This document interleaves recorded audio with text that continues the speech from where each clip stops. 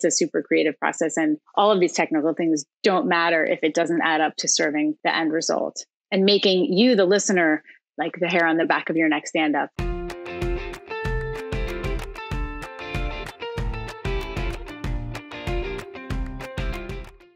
Hi, everyone. It's Kara Goldin from The Kara Goldin Show, and I'm super, super excited to have Emily Lazar here. Emily Lazar is the founder and president of The Lodge, which is a renowned audio mastering facility where she is the founder and the chief mastering engineer. So cool on so many levels. We actually met through my cousin, Spencer, and they have a connection from their college, from Skidmore. Shout out to Skidmore. Woohoo! Very, very cool, where they are both alums. And Emily, you may not know her name, especially if you're not in the music industry, but you've definitely heard some of her music over the years that she's been involved in. And she's engineered over 4,000 albums. I mean, what is that, right? That's just, a total rock star. So amazing. And she's been nominated for a Grammy 8 times, winning in 2019 for Beck's album, which was absolutely amazing. And Colors, the first woman to win an engineering Grammy for a non-classical album as well. And this year, 3 of the Album of the Year Grammy nominations were engineered by Emily as well. So, complete rock star on so many levels. Such a historic achievement. And Emily is making her mark in music by launching We Are Moving the Needle. And it's a nonprofit that she'll chat a little bit more about. So I'm so excited to find out how Emily went on to do what she's doing and working with artists like one of my favorites, the Foo Fighters and David Bowie and Dolly Parton. The list goes on and on. So welcome, Emily. So excited you're here. Thank you so much. Yes, I'm excited to be here. Thank you for having me. Very exciting. So tell me a little bit more about little Emily. Did you always know that you were just going to be doing what you're doing? And did you have this love for music from the beginning? Yes. I didn't know that I was going to be a mastering engineer per se, but I knew that I would be somehow in music or in the arts for sure. And I grew up in a very musical household. My mom was a guitar teacher and my dad was a very big music appreciator. And so I thought it was normal the way that I grew up with, my mom teaching guitar out of the house and, my dad running up to me and throwing headphones on me and telling me to listen to a certain part of a song. I thought that everybody had that kind of experience. Little did I know. So, I always and I became a songwriter and an artist myself. And I think Spencer probably can attest to having seen me play live, which not many people can because I kind of switched gears and got behind the scenes pretty quickly after college. But I was kind of destined to be in this. Although there are so many aspects to my personality that I think there's lots of things I could have done. And there's lots of things that I'm interested in that I dabble in now. And I have a lot of interest in business and I do a lot of consulting for technology companies and the like. And I'm very interested in the forward facing newer things that are coming down the pike. That's super interesting to me. When you went to college, just to give me a little bit of insight into this, what did you major in? I majored in English creative writing and music. Yeah. Interesting. And then the technology side of it, was it, were you taking classes in that or where did you feel like you learned that?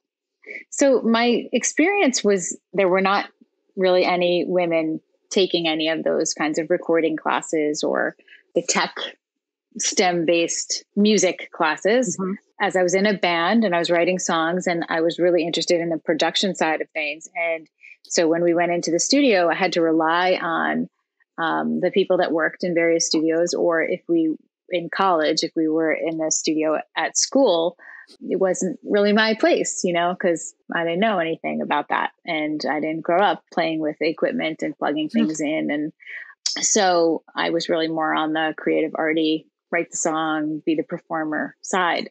And I was super frustrated because the things that I was hearing inside my head were not coming out in the recordings. And because they were my songs that I was writing, there was this huge disconnect. It was like, being a painter and having a box full of paints and no brush, no tool. And so interesting. So and I had to get over hurdles and things to get to that point where I was comfortable enough to even learn, because it was so off-putting and there were so few women and it was so male dominated. And not just that it was male dominated, it was also, not welcoming. It wasn't just that it was all men, it was that it wasn't really inviting in any way. So I think, interestingly enough for me, when I identified that I could study this stuff and that there was a whole world of this that I didn't even know about, I was voracious. And so I had to know everything. And not only just because I was so interested, but because I knew that I had to be competent enough to withstand any of the barbs that would be coming my way and not be pushed around or knocked off my block, and be able to commit to having the confidence to follow through on everything else in my life that I had a lot of confidence in. Getting up on the stage and singing a song or writing a song or having ideas was not my problem. It was more translating them into this language that I didn't have a handle on. I didn't know the jargon. Once I kind of got the tools to play the game, I was a lot better off. But no, I was not, groomed to know how to do this at all. It's so fascinating. One of the things that I talk about in a lot, and I talk about it in my book, is that actually not having the experience when I went into the beverage industry, I grew up in tech and thought, had a great career in tech. And then suddenly I wanted a drink that didn't have sweeteners in it.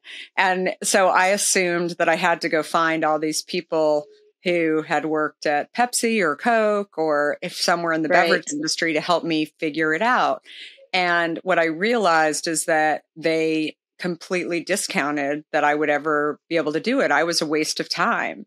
Forget about that I was, female. I mean, we didn't even get that far. It's just that I didn't have the right resume. And so therefore I was a waste. And so I, knew that I was vulnerable. Every day I was exhausted because I was learning so much, because I didn't go in thinking, I have all this experience. And what I share with entrepreneurs today is that while you have to sort of know your audience and know who the competition is out there, that it's often the people that are the most curious and the people that actually see the vision that are the ones that you should really worry about. Yeah, I think those are the people. I mean, and this is like a proven thing, right? Those are the people that are the disruptors. Those are the people that are the innovators.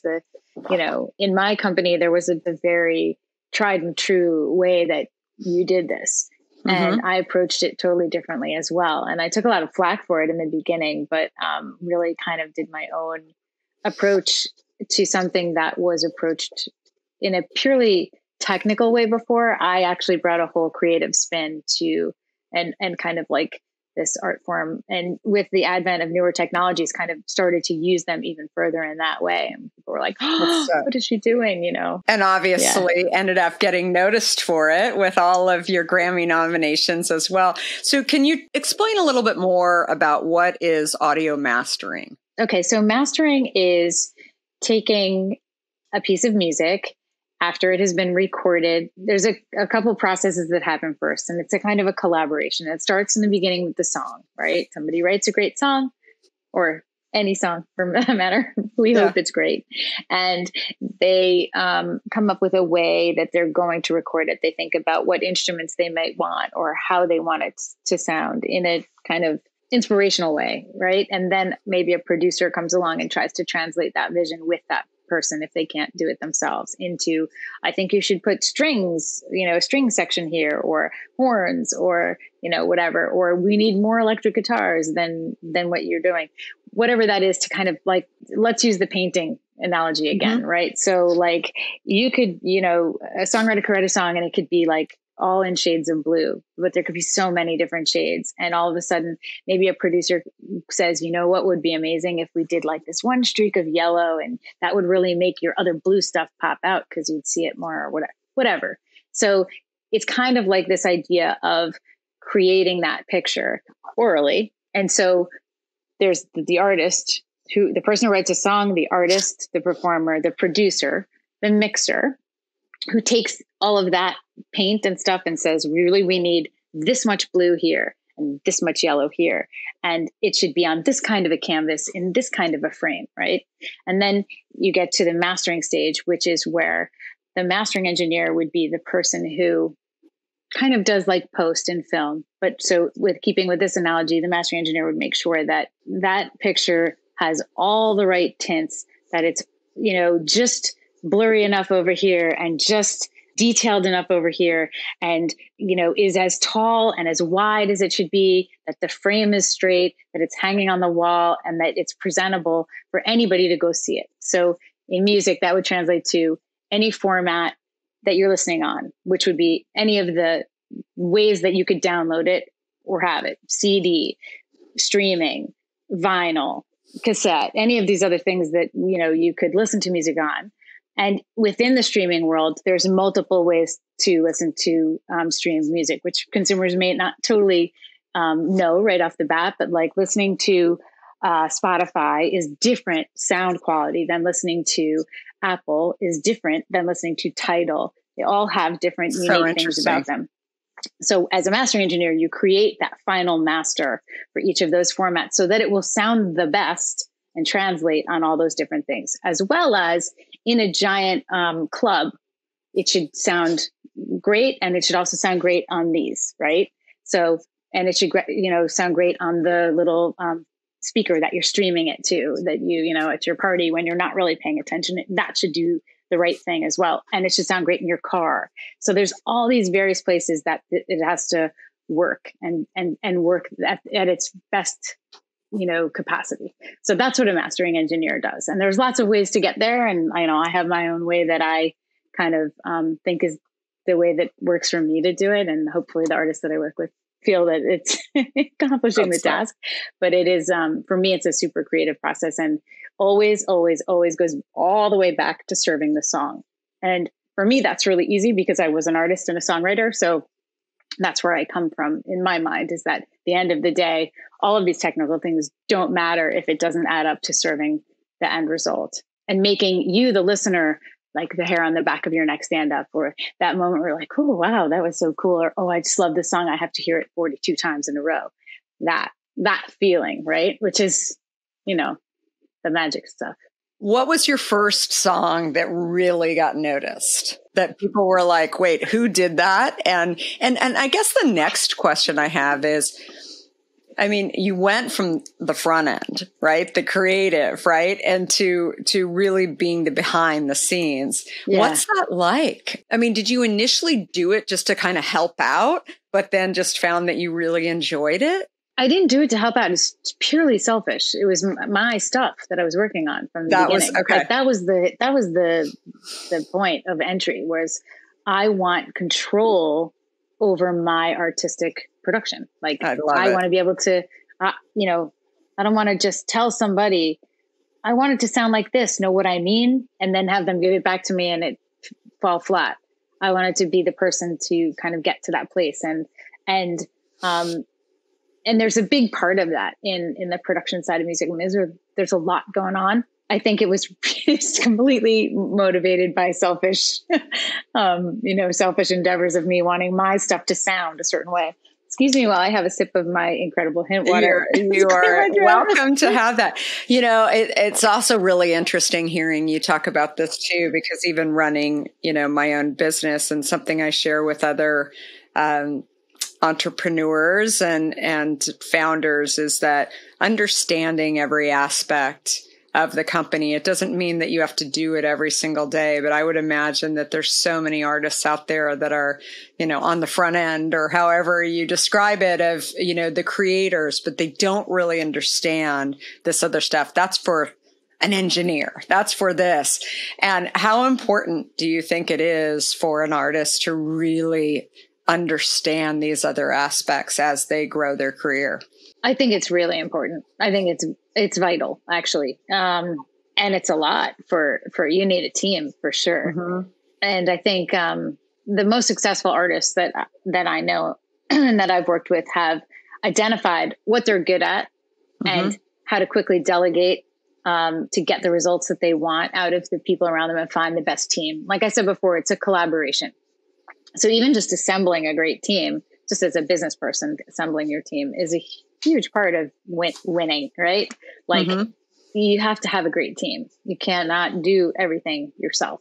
But being able to speak the language that your teammates are operating in is really important, or you won't be heard. It's like everybody doesn't have a magic decoder ring to just think like they know exactly what you're thinking or how you want something to go. So, for an artist, I actually personally, when I'm working with artists, I prefer that they speak to me in colors and in ideas. And like, I wanted this song to sound like a sausage pizza, but it actually sounds like a roast beef sandwich, and it is not happening for me. Like that would be great, because I can go like, okay, I totally get what they're saying. I get it, right? I can pull something out of that that makes sense to me. Sometimes when people who are not really technical speak tech talk, there's something gets lost in translation, right? The vibe and stuff is missing, and then the magic is gone somehow, right?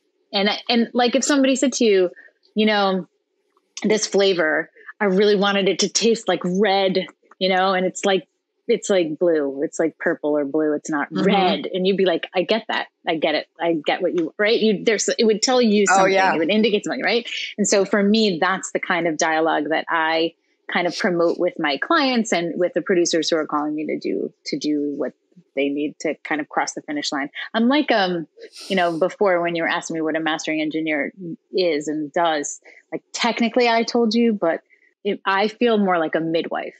I feel like I'm helping, or an OB or something. I'm helping somebody have a baby. And it is as nerve-wracking and as scary. It's like unveiling a new product or something. Will they like it? Will people like my baby? Will they think my baby's ugly? Do I like my baby? Truly, you can make or break an artist. And so who was the first that you worked outside of your own material?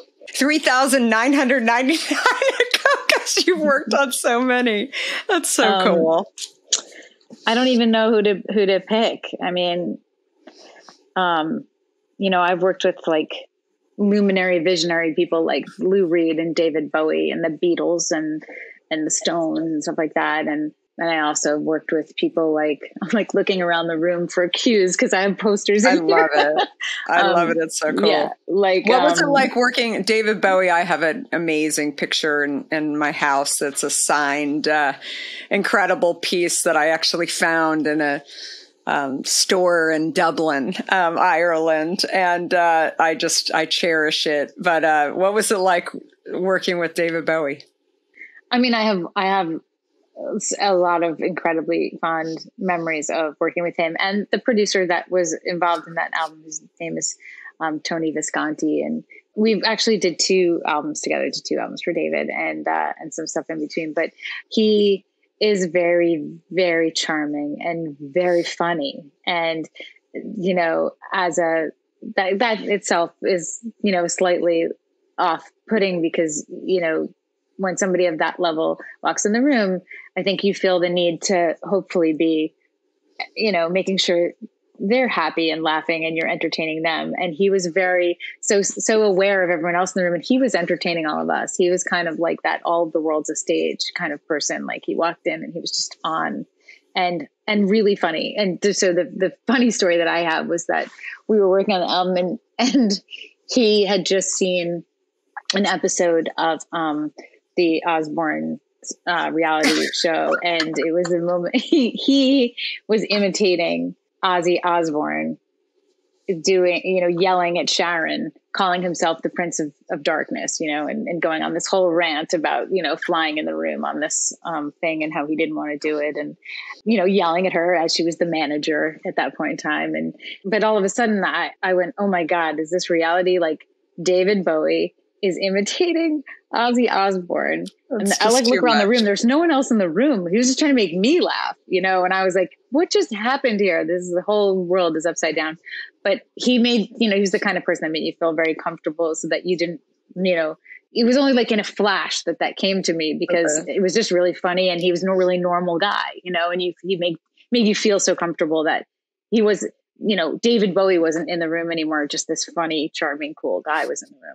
But it wasn't lost on me later. And I was like, wait, that was crazy, That's awesome. And so you started your facility, the Lodge. And why did you decide to do that versus just freelancing and kind of working on other people's work? I worked at another company, and I, of course, was the only woman and the only woman that they had ever hired, the first woman that they had ever hired. And it's really great to work for someone else so that you can create the roadmap for how you would do it if they're not doing it very well. Right.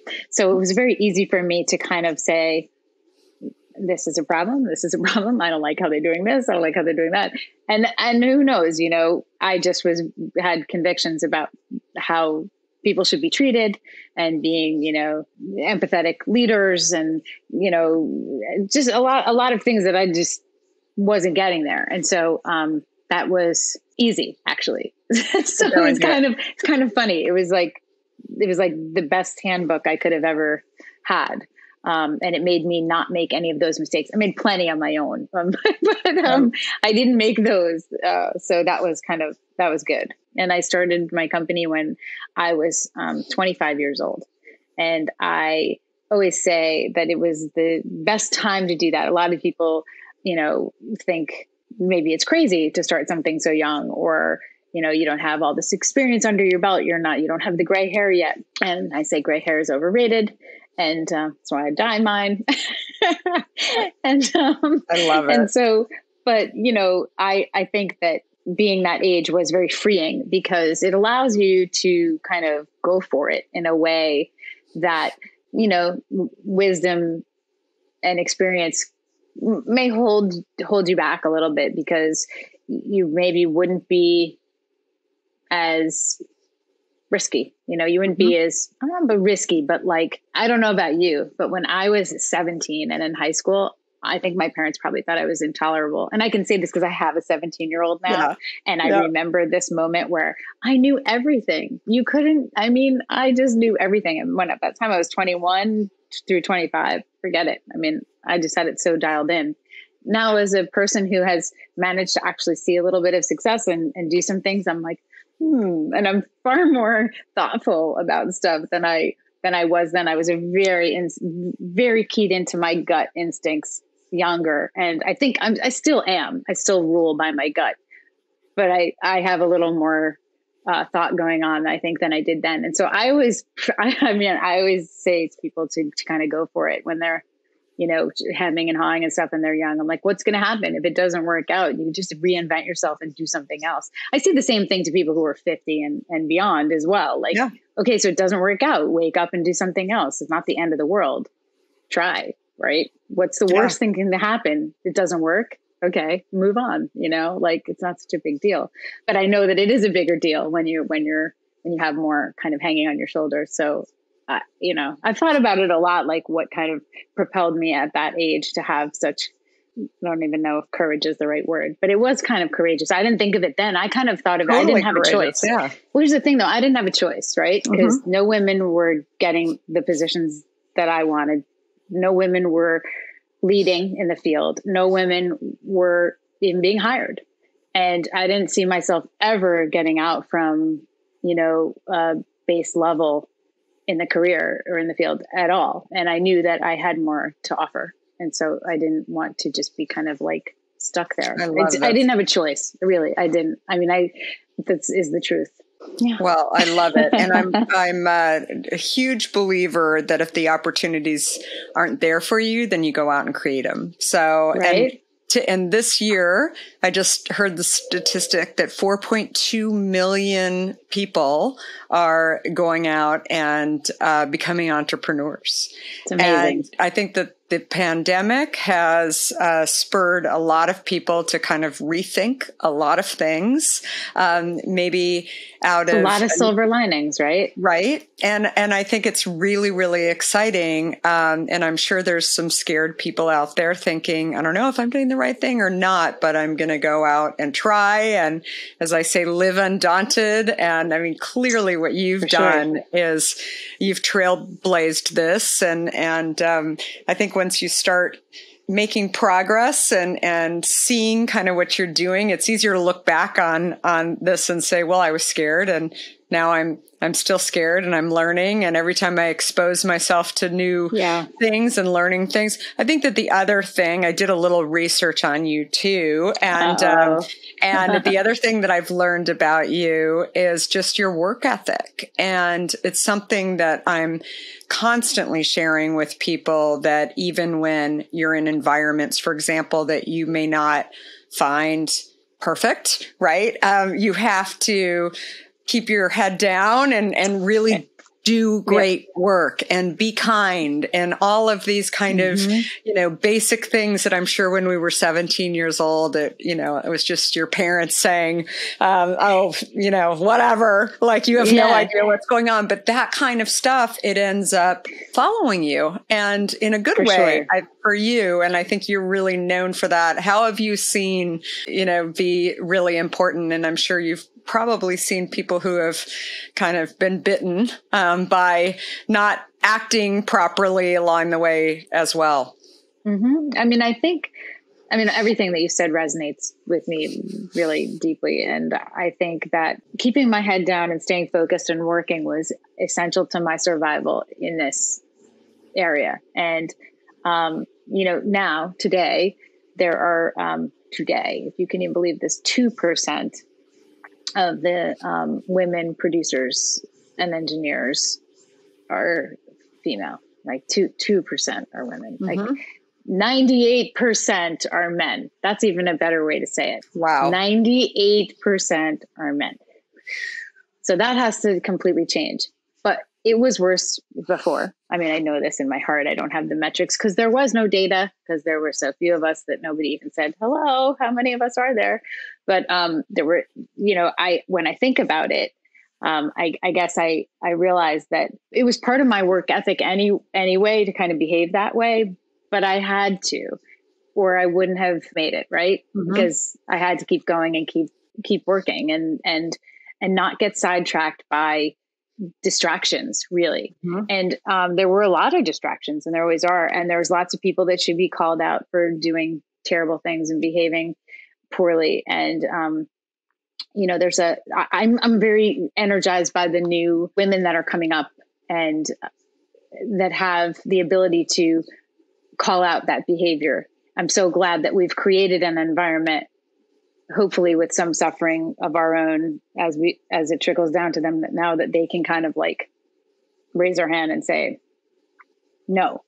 No more. Not having it. Yeah. Which is great. And I'm always really inspired and excited for them, because, they're the badasses of tomorrow, and we need them for sure. And I just wasn't, I don't know about you, but I didn't feel the ability to do that when, 20 years ago. It just wasn't, I couldn't, I wouldn't be talking to you today about this. I maybe would be talking about something else, but I wouldn't have been talking to you about this. Because I wouldn't have been able to survive, Do you feel that the music industry, when artists are searching for an engineer, do they look for women? I mean, I always think that it's important. You have to be able to stand on your own, right? And actually be really, really good. But I'm curious if people are looking for women to support other women. I mean, obviously, they're probably excited when they meet you, in particular, that you are a woman and that you're, well, they're really hard to find, Yeah, and also like this is a new thing that women were the minority in all aspects of the industry, as artists, as the whole business people, the whole way. So there are men that work with me because I'm good and not because I'm a woman, or because, they work with me because they heard that I'm good from so-and-so, or they do a kind of like a blind taste test between me and someone else. And they go, wow, this is great, and we want to work with you.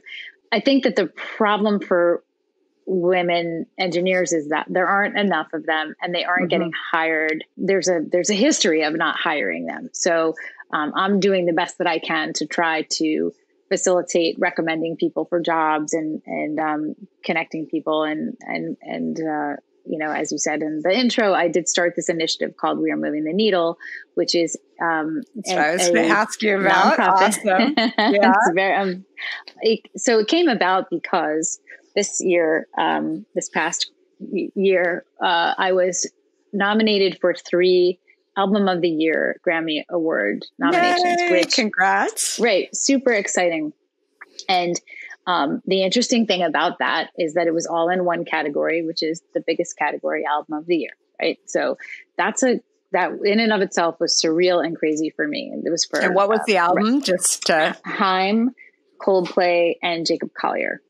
It's amazing. So those 3 albums, and each of those albums, super incredible, very unique, all really storytelling types of works, and all albums I'm really, really proud of being a part of. The interesting thing about those nominations was, and it was brought to my attention by someone else, was that this was the first time that a mastering engineer was ever nominated for 3 separate nominations in that category, an Album of the Year, I think it may have even been in any category, but definitely an Album of the Year. And the only other people that kind of matched that concept in the Album of the Year category were Pharrell and Rick Rubin, so this was a very surreal moment for me. And it was the first time that I really felt that I had done something amazing and different, because every other time, 5 other times that I've been nominated, it was a ceiling breaking moment. First woman who, first woman who, first woman. And so I would get these questions from the press. What does it feel like to be a woman in the music industry? What does it feel like to be a woman, the first woman to blah, blah, blah. And I get very frustrated because, how about we talk about the record I made, or the artistic choices we made, or, what this is about, right. Not like the fact that I happen to be a woman. And it was really troublesome to me. And when I got the 3 this past year, and I've been doing this for a while, not my first rodeo, I all of a sudden realized that I had discounted all of those other nominations before, because the immediate response was, hey, it's so great. You broke a ceiling. You're the first woman who blah, blah, blah. So all of a sudden it felt like, I didn't really, all these men already did it. So like, whatever. I didn't give it like the same credence that I should have. I was happy. I thought it was awesome, right. But there was this twinge of like, okay, right. It's not that, whatever. And so on this one, I was like, I actually did something cool. Like, this is crazy, because I'm not being compared to women, men, this weird kind of thing. Anyway, as this was happening, I kind of realized that in my heart of hearts, I knew that we weren't there yet. I knew that the numbers from the Annenberg inclusion study, which had come out, I think 2 years prior at the time, which had said we were at 2.6% of the industry was producers and engineers was women. I knew that it was still really low. I didn't know that it had gone down at the time, but even at 2.6%, I was pretty disgusted. And I had been already like speaking on lots of panels and trying to be very visible and be very helpful, and in hiring and helping and doing everything I possibly could to give back and volunteer. And so I had received a phone call from someone who runs a very awesome school in Nashville called Blackbird Academy. And the person is John McBride. John McBride is married to Martina McBride, who's the country artist. And he had started this academy out of Blackbird Studios, which is a very famous Nashville, very large, incredible studio. So John, on the phone, we're having this conversation, and he says, I haven't had a female applicant in 2 years. And this was like probably in January at some point. And I couldn't breathe. I was like, no, how is that possible? Marches on Washington, people wearing pussy hats, Me Too, the president and the CEO of the Recording Academy, being taken to task and blah, blah, blah. What is going on? Why is this not? I'm speaking on every panel I can. What is happening? Right? It can't be. Not a person, not one. I said, please tell me there was one and she just wasn't good enough. Like you rejected her. No. I said, I would have taken her. I said, all right. He said, can you get me women students? And I was like, well, that's not what I do, but yes, I can. Yes, I can. I will. Yes. And so, he said, I'll give you, they have 4 terms in the year, 4 scholarships. I said, that's great. I want 8. I've always been the only woman in the room, and I'm not sending someone down there to be the only woman in the room. You're going to have 2. There's going to be 2 women faces in every class if you have not one. And he was like, oh, genius. Yes, I agree. Fabulous. Great. And these are big scholarships. They're not like a nothing. So from there, I just kind of, bloomed this thing into existence. And in a matter of a few months, we launched on International Women's Day. And the same day, the Annenberg inclusion study revealed and was announced that the number had gone down. And I went, well, we couldn't have better timing with this. This is very necessary. We need to, get this thing going. And the initiative is all about, it's kind of like a 4-fold thing. Education, which, for me, we didn't really talk about this, but after going to Skidmore, I went back and I worked in a bunch of studios and it was pretty awful. And then I got my master's degree and got really, really intense on this specific technology with mastering and the art of mastering. And then, and that was a kind of safe place for me to be a woman and be learning and, not be, be in a safe place to do that and ask questions and be curious. Right. So I think that if the programs don't have women and they're not attracting women, there's obviously some sort of disconnect going on, because I see lots of women who are really into it and I see lots of people coming to me and artists. And so there was some disconnect happening there. So we wanted to do that. We wanted to make sure that women had equipment in their hands. Right. So women normally getting, stuffed animals and unicorns and rainbows and makeup and stuff to play with. That is all great. I love all those things, by the way. But I wasn't handed, a mixing board or a microphone or even an electric guitar. Boys are usually handed those things to plug in and play with. So trying to make sure that women have access to equipment so that by the time they get to getting a scholarship or getting to school, they are not a mile behind, just trying to catch up on the equipment level.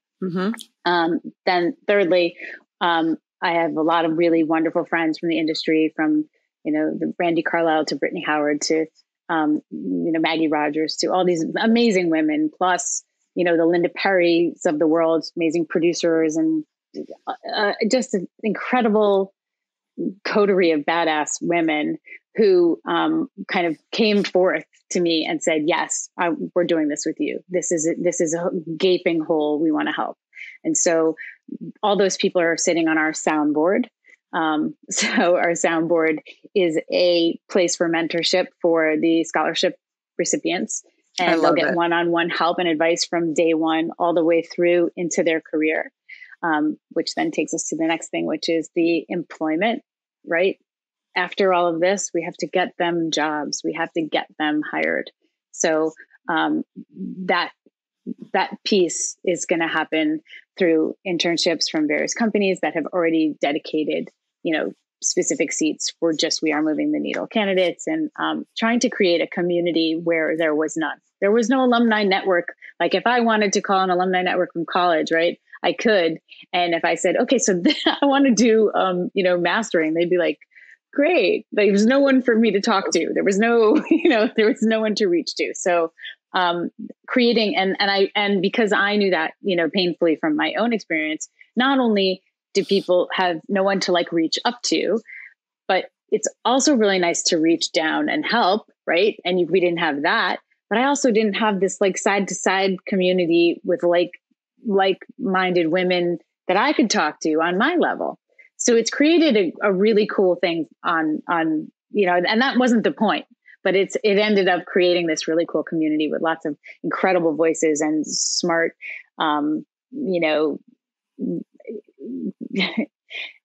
intense women who want to see change and want to see it fast. So that's what We Are Moving the Needle is all about. And I'm so excited because it's been kind of going gangbusters and it's been really rewarding to see. I want that number to change in 3. So we're at 2% now. In 3 years, I want to be at 30%. In 10 years, I want to be at 50%, and 50% of that 50% needs to be non-white. There's just too much of a disparity going on, and it's just not right. Not right. I love it. And if it's not there, you go create it. So correct. I love that attitude. And I hope to see more and more people having that attitude, not only in their career, but in pulling other people up as you're doing with We Are Moving the Needle. And so amazing to have you here and just kind of share your experience. You're so inspiring. And plus, I already loved you because you're a Hint fan. And beyond here. Right. Watermelon today. I happen to be a big fan of like the mint, the peppermint, which is very hard to find. Yes. We're actually out of stock on it right now, and I keep getting emails from customers. Yeah, I know it definitely is one that so many people talk about. So I'll put your request in as well. Noted. So where can people find out more about what you're doing? And congratulations on all your success and everything that you've really plowed down any walls to go and achieve. You truly are inspiring and shed so much light just on, how far you can go if you just push forward and go out and create and figure out your own opportunities. You're just a living example of that. So where do people find out more about Emily and follow you? And also We Are Moving the Needle and just everything else. My Instagram is Emily Lazar Lodge at Emily Lazar Lodge. My the company is thelodge.com, and wearemovingtheneedle.org is where We Are Moving the Needle is, and we're also on Instagram too. And we invite everyone to participate. It's not a women's organization; it's a holistic approach. So those male allies are not only invited, but they are cherished and have a lot to give and are a huge part of the solution. So we want them involved in a very big way. And we've got some cool announcements coming soon on that front. And I just want to thank you for having me, number one, because this was a really fun chat.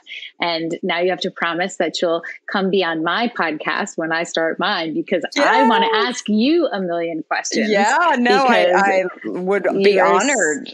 You're such a badass. And I love, not only do I love the, product that you created, obviously, but, I love the story behind it. And I love that you were not taking no, because that's kind of where I sit too. And I don't understand when people take no. It's always very shocking to me when people say that, they said no. So I just, I'm like, what is that? Yeah. You just have to figure out. No is to that attitude. Right. So, anyway, so I'm thrilled to get to talk to you. And I am, grateful for the chance to get to mind meld with you, because it feels very like simpatico, and I love that. So yeah, no, I absolutely love it. Well, thank you everybody for listening and sharing our conversation overall with all of your friends. Please share this, let people know about the Kara Goldin Show. I've got some amazing guests, including Emily, to come and share a little bit about her career and her journey, and really showing everybody that if you believe in yourself and push forward, that's the most important thing. And bringing other people up is always a really, really important aspect. So thank you again. And everybody have a great rest of the week.